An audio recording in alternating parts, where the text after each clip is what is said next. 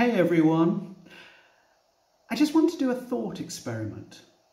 Imagine a future in which we no longer learn language but stream it to neural implants from internet in space. Imagine streaming it on demand for monthly subs, just like we do music, books, TV and movies. What might such a future look like? With the ability to stream any language, imagine being able to live and work anywhere in the world. Fall in love with anyone, no matter the language they speak. In such a future, what could possibly go wrong? Plenty, I imagine, if there's a global language outage. And actually, such a future is not as far-fetched as it sounds.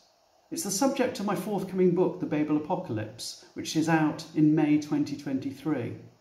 The book is based on cutting-edge research in neuroprosthetic technology that really will revolutionise the future of digital communication.